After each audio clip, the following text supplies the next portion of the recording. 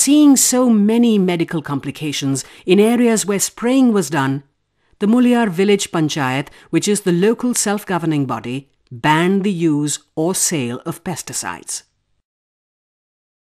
ഞങ്ങളുടെ കശുവണ്ടി ഉൽപ്പാദിക്കുമ്പോൾ ഞങ്ങൾ കീടനാശിനി തെളിക്കില്ല, എൻഡോസൾഫാൻ തെളിക്കാറില്ല. പ്ലാന്റേഷൻ കോർപ്പറേഷൻ്റെ പ്ലോട്ടിലേക്ക് മാത്രമേ ഇത് തെളിക്കുന്നുള്ളൂ.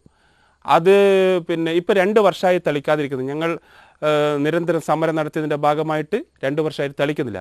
തെളിക്കാതിരുന്നതിന് ശേഷം അവരുടെ ഈൽഡ് കൂടിയിരിക്കുന്നു. അതാണ് ഞങ്ങൾക്ക് വിചിത്രമായിരിക്കുന്നത്. ഈൽഡ് കുറഞ്ഞതല്ല, കൂടിയതാണുള്ളത്. അപ്പോൾ പിന്നെ ഇതിൻ്റെ കൊണ്ട് എന്ത് ഗുണമാണ് നേരത്തെ ഉണ്ടായത്? ഗുണമുണ്ടായിട്ടുള്ളത് PCKയുടെ ഉത്തരവാദപ്പെട്ട ആളുകൾക്കും അതുപോലെ തന്നെ കമ്പനിക്കാർക്കുമാണ് ഇതിൻ്റെ കമ്മീഷനും ലാഭമൊക്കെ ഉണ്ടായിട്ടുള്ളത്.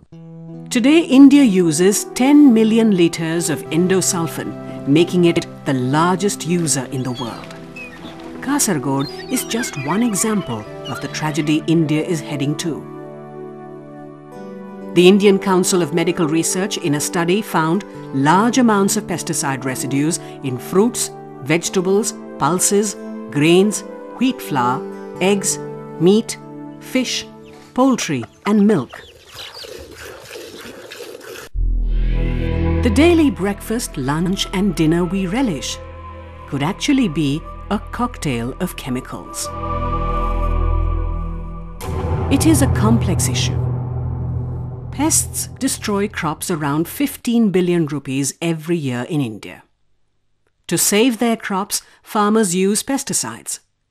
But most of them spray it in excess, hoping it would be more effective. Studies have shown that only 10% of the sprayed pesticide hits the pests.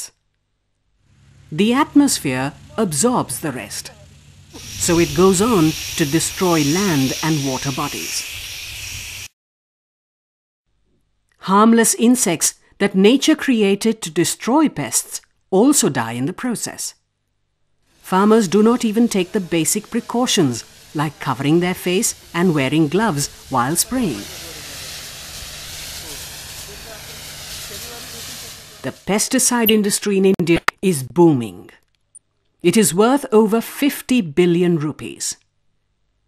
As pesticide residues cross tolerable limits in Indian agricultural products, many countries are now rejecting Indian tea and grapes, among other foodstuff.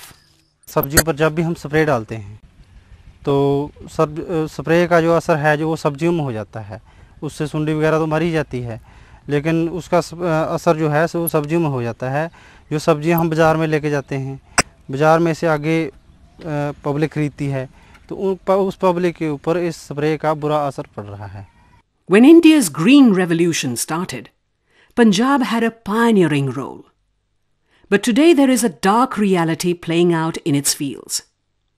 Excessive use of pesticides is taking its toll.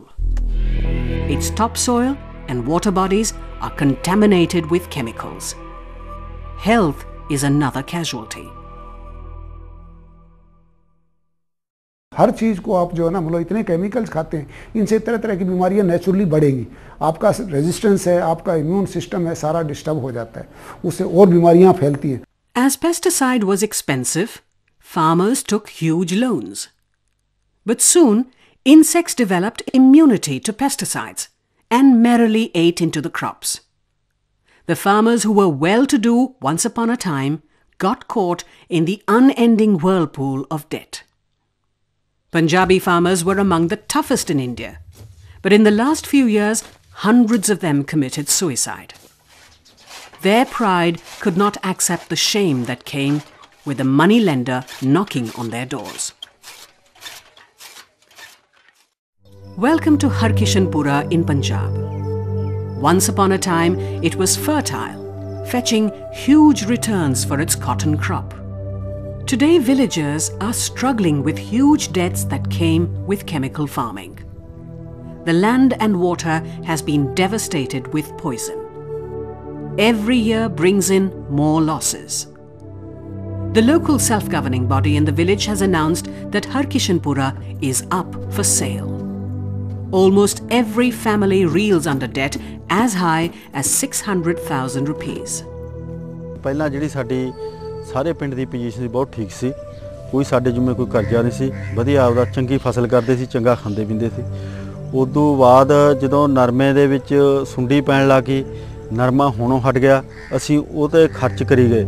ਬਹੁਤ ਸਪਰੇਹਾਂ 30 35 ਸਪਰੇਹਾਂ ਅਸੀਂ ਨਰਮੇ 'ਤੇ ਕਰਦੇ ਰਹੇ ਹਾਂ। ਉਹਨਾਂ ਦਾ ਕਾਫੀ ਖਰਚਾ ਸਾਡੇ ਜਿੰਮੇ ਪੈ ਜਾਂਦਾ, ਪਰ ਨਰਮਾ ਬਿਲਕੁਲ ਨਹੀਂ ਸੀ ਹੁੰਦਾ। Instead of destroying the pesticide containers, villagers reuse them to store foodstuff. This is a family that uses it to store curd. ਅਸੀਂ ਖੇਤ ਸਪਰੇਅ ਕਰਦੇ ਜਦੋਂ ਬਾਲਟੀ 'ਚ ਘੋਲ ਕਰਦੇ ਹਾਂ, ਉਹੀ ਬਾਲਟੀ ਧੋ ਕੇ ਉਹਦੇ ਬਾਅਦ 'ਚ ਅਸੀਂ ਘਰੇ ਲਿਆਉਣੇ ਆ, ਉਸੇ 'ਚ ਪਾਣੀ ਪੀਂਦੇ ਆ, ਉਸੇ 'ਚ ਨਹਾਉਂਦੇ ਆ। ਜਿਹੜਾ ਡੱਬਾ ਹੁੰਦਾ ਉਹ ਅਸੀਂ ਘਰੇ ਲਿਆਉਣੇ ਆ, ਔਰ ਲੈਟਰਿੰਗ ਹਰੇਕ ਦੇ ਘਰੇ ਪਿਆ। India gloated over the success of the Green Revolution that introduced pesticides and agrochemicals. But it failed to see what it did in terms of destroying the rich biodiversity.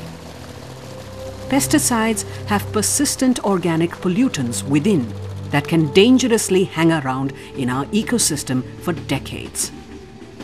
If it settles on land and water bodies, it could result in neurological disorders, weakening of the immune system, and play havoc with the endocrine system, affecting growth and reproduction.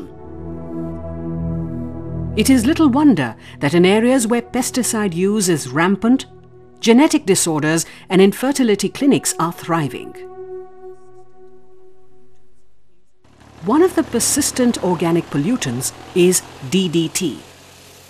India still uses a large amount of DDT, though it is officially banned in agriculture. Studies have even shown pesticide in breast milk samples from Punjab. Scientists at the National Cancer Institute in the United States say that exposure to pesticides could cause cancer.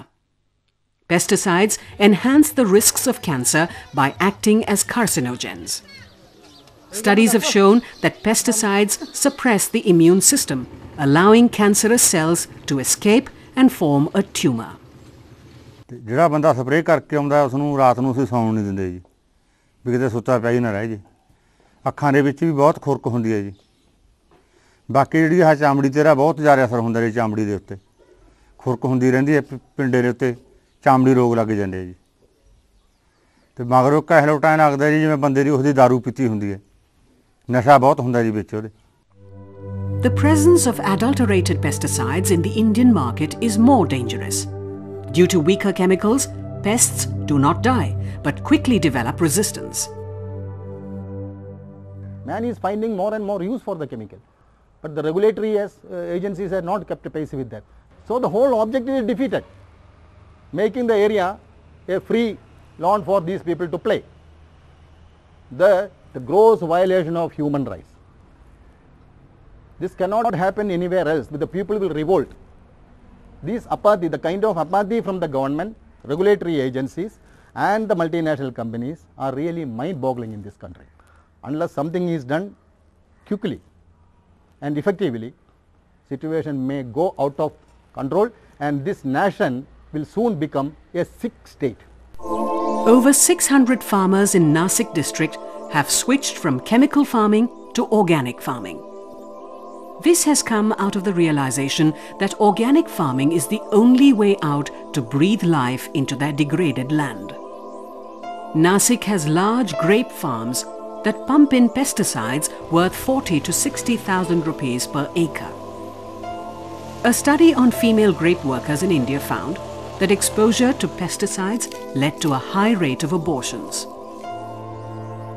Abhilash Gorhe, who grows grapes, pulses and cereals in Nasik, has completely shifted to organic farming. After a bout of chemical farming, he opted to grow food that is free of poison. His farms are full of flowers and butterflies. He lets the weeds grow as it is a part of the natural ecosystem in a field. No wonder then that natural predators like black ants are actively eating the pests that attack his grape orchard. He's teaching other farmers to use leaves of various plants like the papaya, castor and custard apple to make biopesticides. When Madhav Rao Barve from Kothure village of Nasik in Maharashtra started farming 50 years ago, there were no pesticides. He used natural elements like neem and castor cakes to fight pests. Then came pesticides. Initially, the yield shot up, but it soon fell as the land got poisoned. Today, Madhav Rao is back to organic farming. His organically grown sugarcane earns him higher profits as he does not have to invest in expensive pesticides. Every year, his yield improves as the soil on his farm is getting richer.